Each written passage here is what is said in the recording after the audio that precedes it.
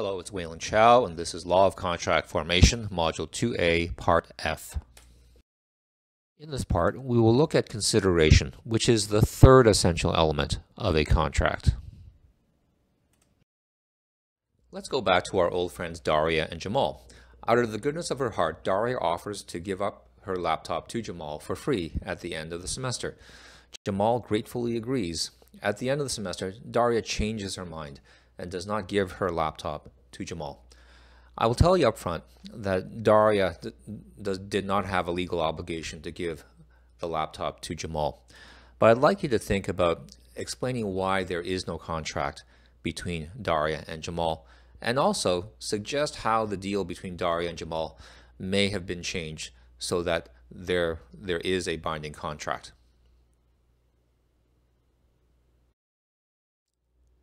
So we have two parties. One person makes an offer to the other, and that second person accepts the offer, provides an acceptance. So what that results in is an agreement or a meeting of minds. So we talked about that in Module 3A, the previous module. Now, what we also need to have a legally binding contract is an exchange or mutuality of consideration. So consideration has to flow from one party to the other and vice versa in order to have the valid contract. So in other words, if we have just a one-sided promise or a gratuitous promise where one party is making a promise to the other and the other party is not providing anything in exchange, that promise is void for lack of consideration. In other words, it's not a valid contract. However, there is one exception where if that gratuitous promise is made under seal, it is a valid contract. We'll talk further about what is a seal later on in this module. What exactly is consideration from a legal standpoint? Forget about whatever normal meaning of that word that you know about. It has nothing to do with being thoughtful or nice or considerate. There is a specific legal meaning.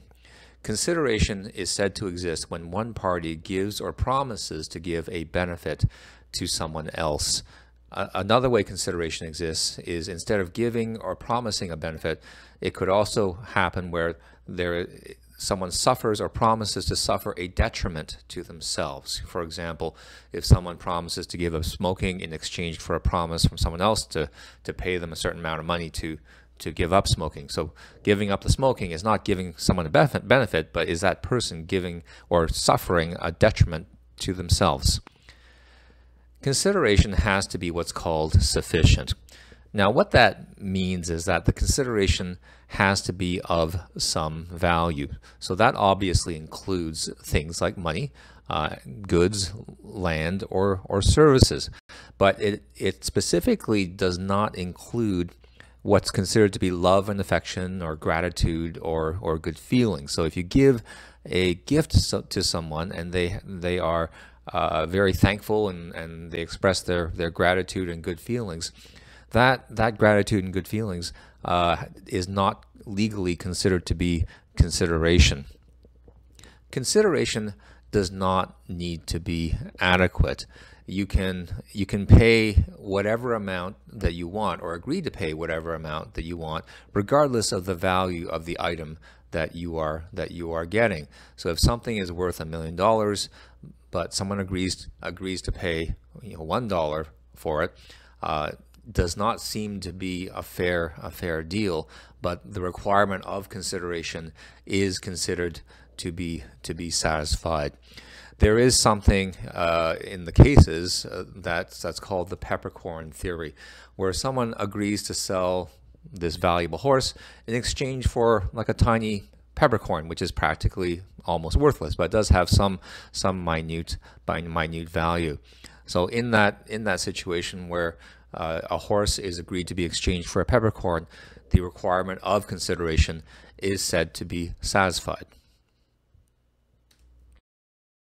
In our scenario, the first question, explain why there is no contract between Daria and Jamal. Now, although Jamal did accept Daria's offer of the computer, so there was offer and acceptance, and therefore an agreement, There was no exchange of consideration. Jamal did not provide anything in exchange for Daria's promise of the laptop. Therefore, a contract was not formed between Daria and Jamal. The second question suggests how the deal between Daria and Jamal may have been changed so that there was a binding contract. If Jamal had provided any kind of consideration of any value, even something as small as a promise to pay $1 to Daria, there would have been a binding contract. Or alternatively, if Daria had put her promise in writing and signed it under seal, there would have been a binding contract. Let's now look at the issue of past consideration. So we already know that mutuality of consideration requires each party to provide consideration in exchange for the other party's consideration. So the key word there is that there has to be an exchange. Now, with past consideration, that's where the consideration was given before the contract was contemplated or entered into. In that type of situation, there is no mutuality, and therefore there is no consideration that has been exchanged. You know, for example, if you're my neighbor and you mow my lawn as a favor, and once you've already done that, I promise to pay you $100 for mowing my lawn. That promise to pay is one-sided. There is no consideration being given in exchange because the service has already been rendered, the service being the mowing of my lawn.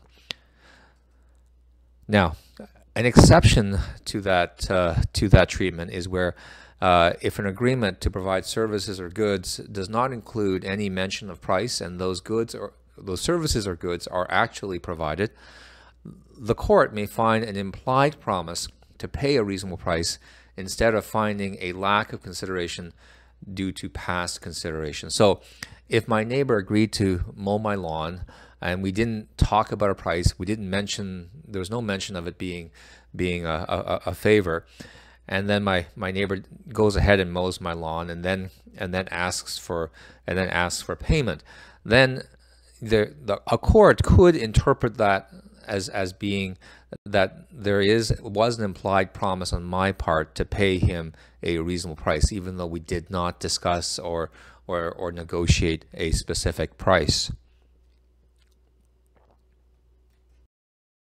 Let's look at the issue of whether a pre-existing obligation can be used as consideration for a new contract. So if one party is already obligated to do something or to deliver something under a previous contract, can that obligation under the previous contract be used as consideration for a brand new contract? The summary of the law on this is on this chart.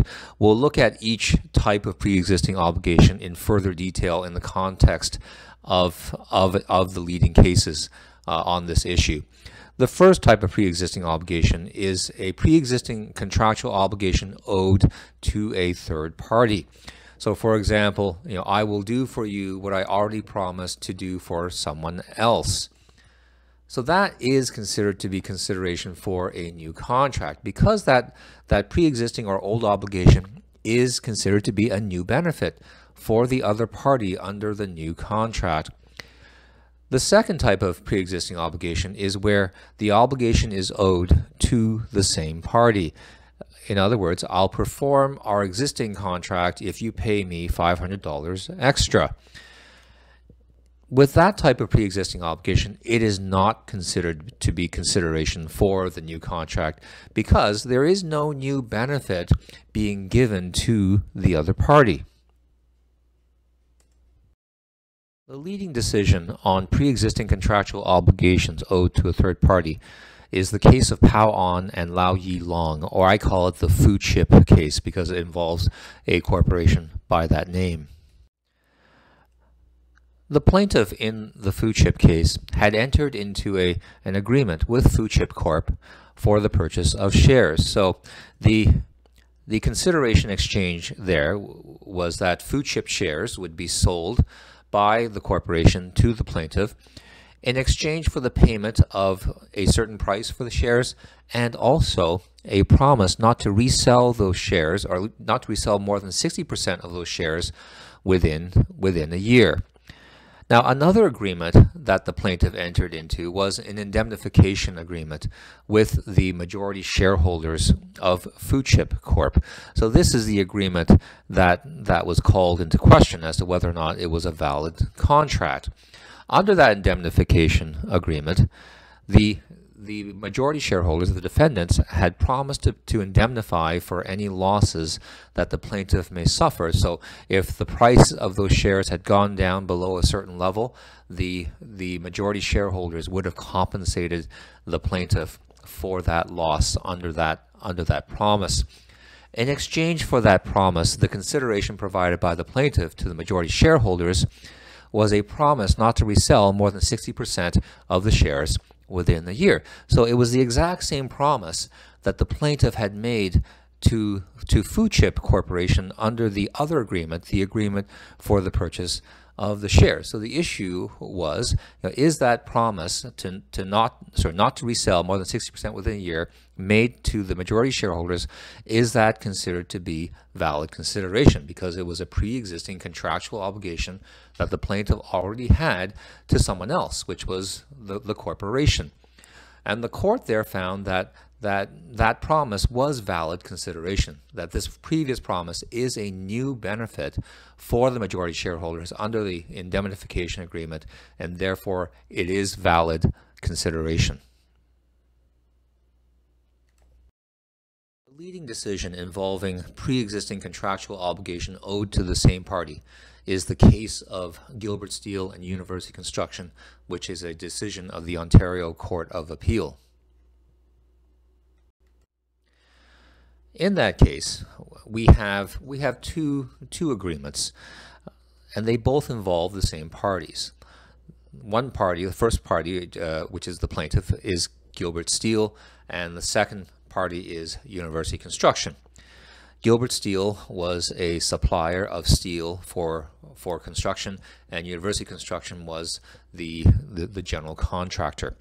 So agreement number one between these two parties involved a promise by University Construction to pay a set price for the supply of steel by Gilbert Steel. So Gilbert Steel had promised to supply several shipments of steel at that set price. Now, after a few shipments had been made, the world price of steel had gone up. So Gilbert Steel went back to University Construction and told them about the increase in the price of steel, and to see if University Construction would be willing to pay a higher price for the remaining shipments of steel.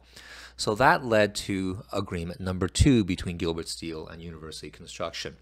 Under agreement number two, University Construction had agreed to pay an additional amount for the steel, and that additional amount was for Gilbert Steel to supply the remaining shipments as per the original agreement number one.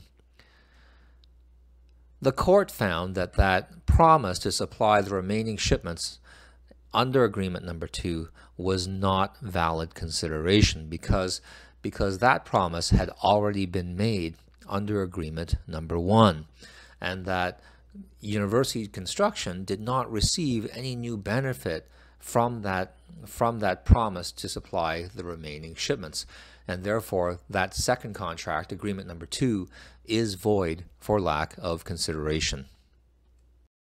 A situation involving a promise to forgive debt also involves an issue regarding consideration. For example, if you owe me $500 and you tell me that you will have a lot of difficulty paying me back since you lost your job, and I agree to forgive your debt if you pay me $200, then that is a promise to discharge debt upon part payment. The legal problem there is that the promise to discharge the debt is unenforceable because no new consideration is being provided by the debtor. So in effect, I am discharging $300 of your debt, in exchange for nothing from you. So there is no exchange of consideration. Now, the solution to that legal problem is one of three possible solutions. If the situation occurs in Ontario, there is a piece of legislation called the Ontario Mercantile Law Amendment Act, which says that you can have a valid contract to accept part payment to fully discharge a debt obligation, even though there is no new consideration. So that legislation essentially changes the common law position that there is no agreement. So the legislation overrides the common law position. Now, for other provinces in Canada that don't have the equivalent of a Mercantile Law Amendment Act, the other way of making a promise to discharge debt an enforceable contract is to make that promise under seal, and we'll talk about a seal on the next slide. And a third way of getting around this problem is to have the debtor promise to provide some kind of new benefit in exchange for the forgiveness of the debt. So if you promise to pay me $200 and I'll forgive you the remaining $300, but in addition you promise to pay me that $200 sooner than the usual deadline, than the required deadline, then you are giving me a new benefit, which is the benefit of early payment, and there is an exchange of consideration, which makes it into an enforceable contract. So we know that a one-sided promise, where one party is making a promise to the other and the other party is not giving anything in exchange, a one-sided promise lacks an exchange of consideration and therefore is not an enforceable contract. Those one-sided promises can be made into enforceable contracts by one of two ways, even though there is no exchange of consideration. The first way is by using a seal, and the second way is under the legal doctrine of promissory estoppel. Which, by the way, is not covered in this course, so you're not responsible for that. So we won't talk about that any further. Now, what is this seal? A seal is a special mark on a written contract to indicate a party's intention to be bound by the terms of the contract. So what it would involve is simply the person who's making that one-sided promise, put that in writing and sign it and put a special red sticker on it. So I call it a magic sticker. So the effect of that magic sticker is to make that one-sided promise into a legally binding contract.